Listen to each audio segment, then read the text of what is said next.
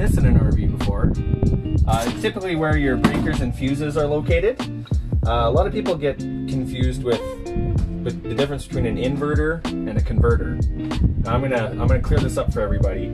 A converter comes standard in every trailer, and typically they're located right underneath this. Take these 4 screws off.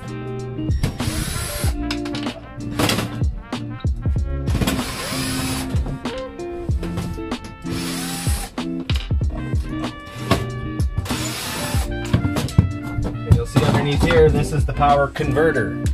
So that comes standard on every single trailer. If you have a trailer, it has one of these. What this does is it charges your battery when you plug your trailer in from the outside. So it's getting power from the breakers, and then it's charging your 12-volt battery. An inverter does the exact opposite, and that's usually something that gets installed aftermarket.